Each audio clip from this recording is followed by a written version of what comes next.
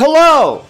This is James, and skill farming will consume your life, especially if you're a content creator. It's an unfortunate reality that, like, I actually don't have a solution because my proposed solution was to have give the option to buy the skill. $5 for the skill. Most people won't do it.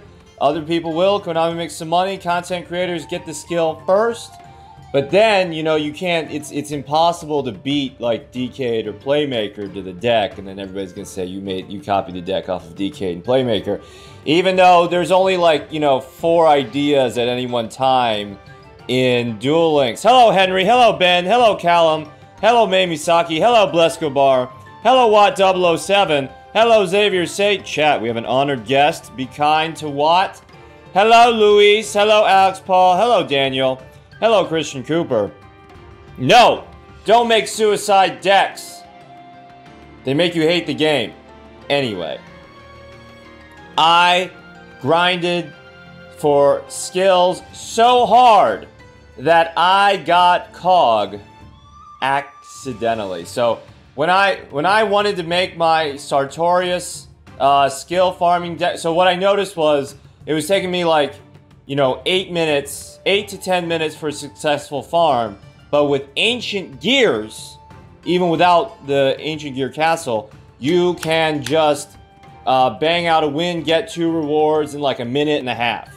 So you're saving time, and I have no proof of this, but I would feel like the skill drops would be better in PvP, right? Because that's the more difficult thing to win at. That's the thing that they want you to actually do, is to grind out on the ladder and provide Konami's customers with opponents.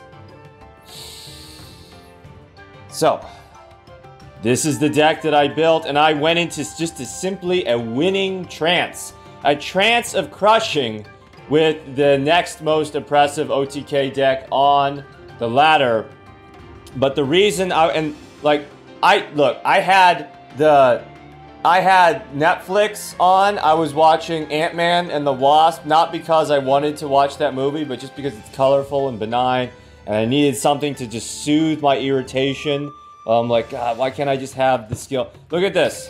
I have every other skill. I have every single, okay, well, you can't see it here. But I have every single other skill on Sartorius except for the one that I want. Except for the one that everyone wants, so that we can make busted coin flip deck videos. It's upsetting. I guess I'm paying for my good luck with the last mini box opening. Anyway, this deck is Ancient Gears, but what makes it completely brainless, lets you get COG accidentally. Again, you don't even need the Crowler skill. You just need Life Point Boost Alpha, and actually, the Crowler skill is a little bit of a liability in the mirror match, because you both get the boost, but then I'm able to use my skill slot to give me a little bit of an edge to let me survive. An Ancient Gear plus Ancient Gear Wyvern Reactor Dragon. I wish I could say it was a meta choice, but it's not. Life Point Boost Alpha is just the most useful skill I had when I began my skill farming odyssey. Anyway, so I was watching Ant-Man and the Wasp, and just as Paul Rudd finished being attractive and charming, I faced the Luna. I won the match. I clicked through to see what skills I didn't get, and then the King of Games screen just popped up. So there it is. So that's the story of March, King of Games. Let's talk about this deck. Let's show some replays. This may or may not make it into a video. All right, so let's just strip out the extra stuff here. All right, so here's our Ancient Gears. We have our 3 of our Searcher Essential, 3 of our other Searcher Essential, and then Ancient Gear Fortress. I want you to think of this as basically Hey Trunade. I don't know if I'm copying that phrasing off of DK. I hope not. But basically, since Ancient Gears, they're immune to the attack declaration traps, and then for 1 turn, they can't be targeted by card effects, and they can't be destroyed by card effects. So that's That's your Ancient Gear Fortress. Whenever you can keep this on the field, do so, but don't let it hold you back from your Ancient Gear Reactor Dragon. Next, we will add in the removal. So the removal I went with was 1 Galaxy Cyclone, 2 Double Cyclone, and then 2 D-Spell. Ideally, you have 3 Galaxy Cyclone, because Galaxy Cyclone, it's a money card. It gives you efficiency. Galaxy Cyclone, you can destroy your Geartown. Geartown can miss timing, and then, you know, you can draw another Geartown, and then you don't have to draw another removal card. You can just use the Galaxy Cyclone that's in your graveyard.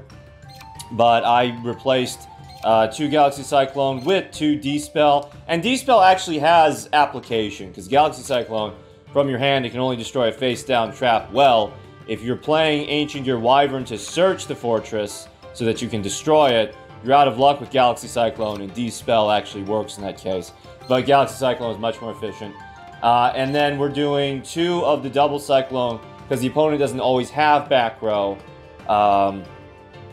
So we want to do the more efficient removal, and then go for the glitzy double removal, you know, only when necessary.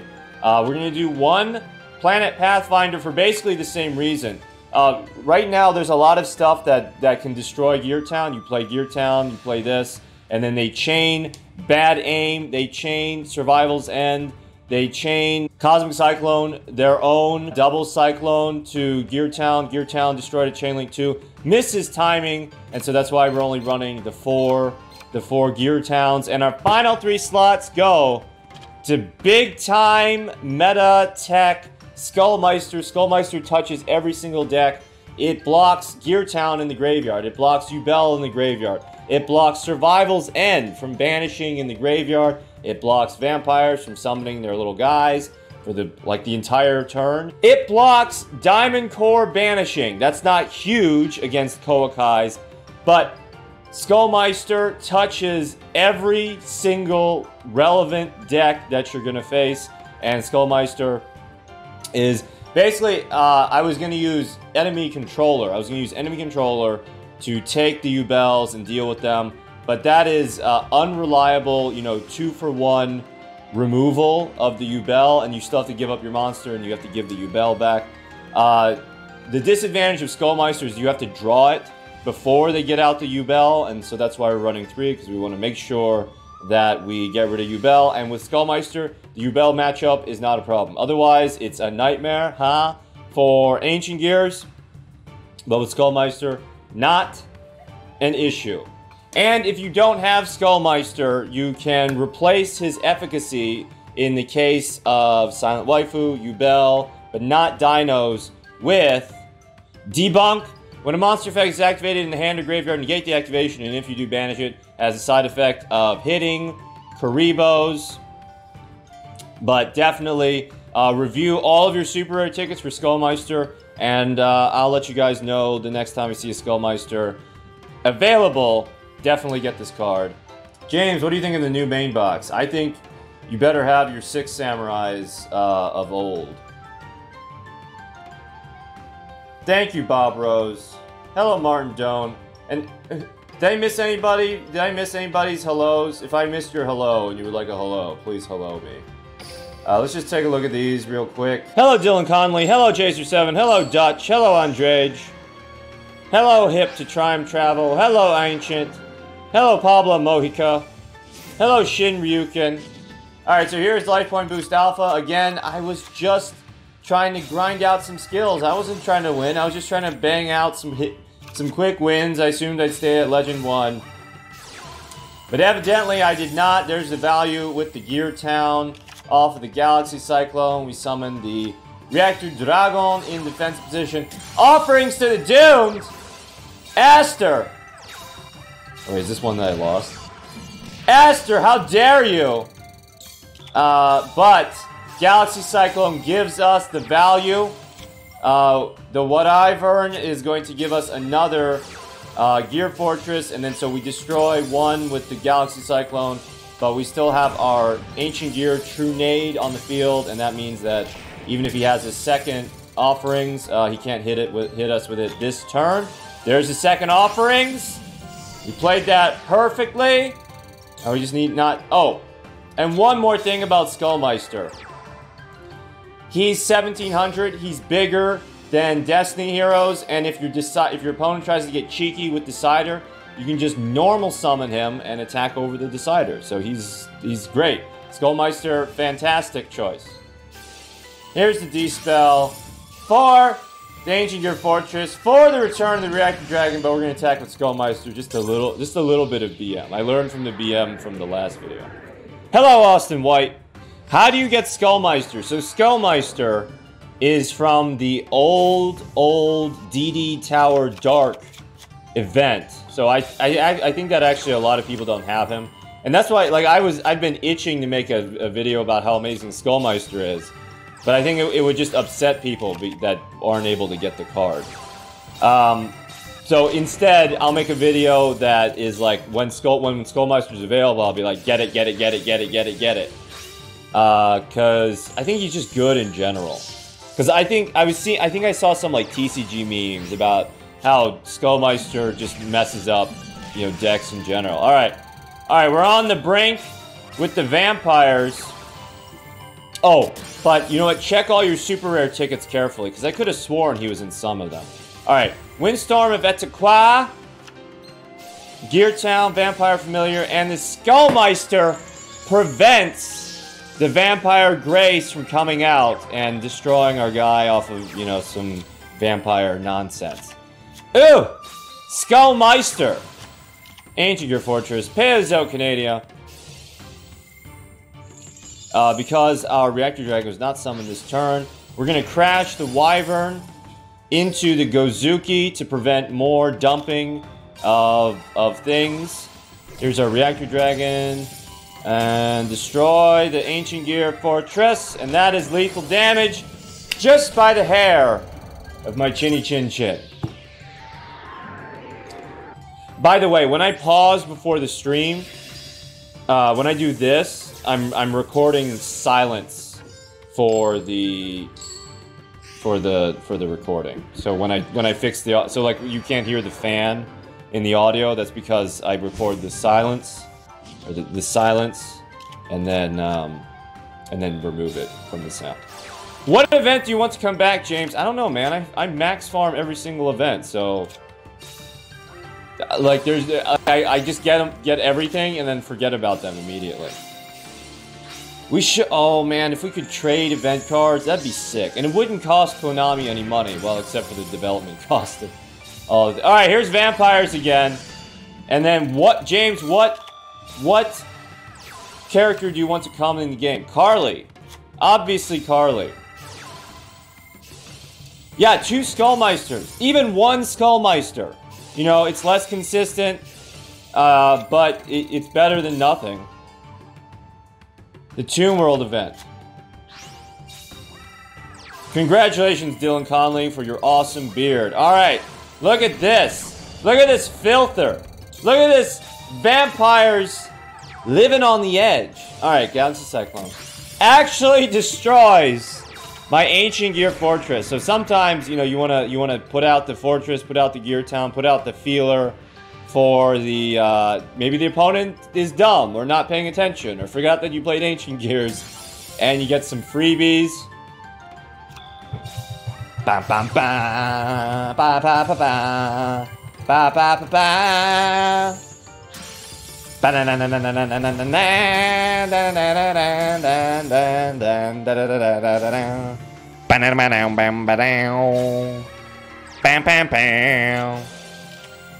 think it's a little bit early for that.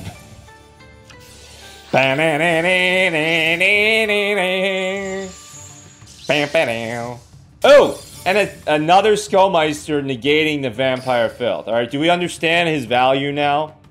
He just stops your opponent from doing what they want to do. Was that a Kiza? I guess we have another Sartorius. Why am I so pumped up? I'm high on life, Andrej. Christian Cooper, have you thought of running Griffin's Feather Duster in AG? Is it just because he gains you life points, right? Is it just strictly better than... No, well, sometimes you want this the D-spell, like, because I've used D-spell on Golden Castle of Stromberg, for example. So, like, I would rather have cards that can destroy both my cards and the opponent's cards, and they're not cards that are restricted to my cards. Skullmeister, wait, hold on. Luis Rodriguez, Skullmeister, you can get it on Duel Quest and KC Cup tickets.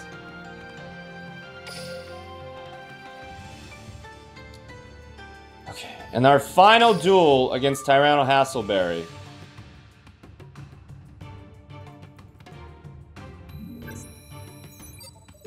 Hello, Lazy Mage. Hello, Son Goku.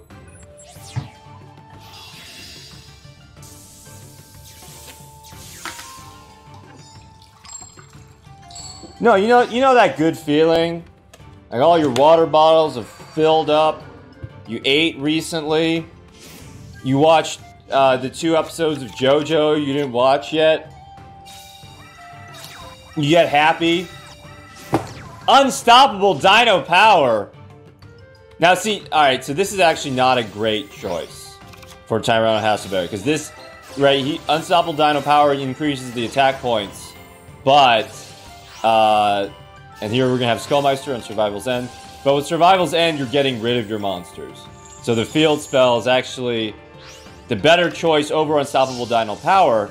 But the field spell is also a target for Double Cyclone.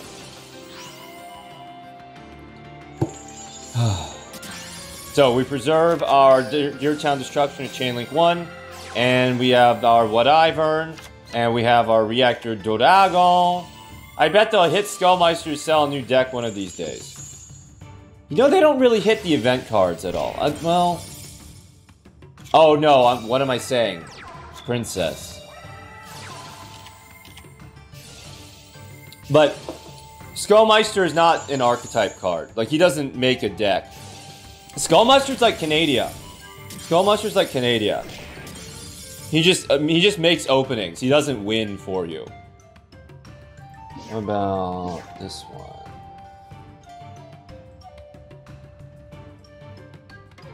Oh, snap! Oh! What about this one? Isn't Skullmeister a woman? I think Meister indicates a man, but I might be wrong about that.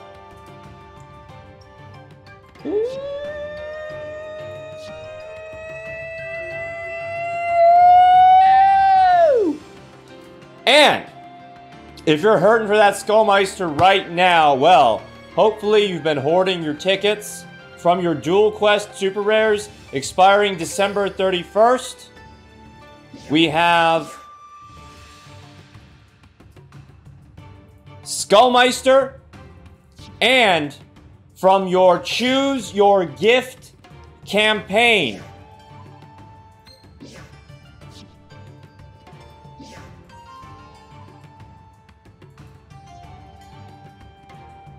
we have Skullmeister, and probably from the KC Cup Super Rare tickets. So there is no excuse. Everybody, get their Skullmeister. Thank you for watching.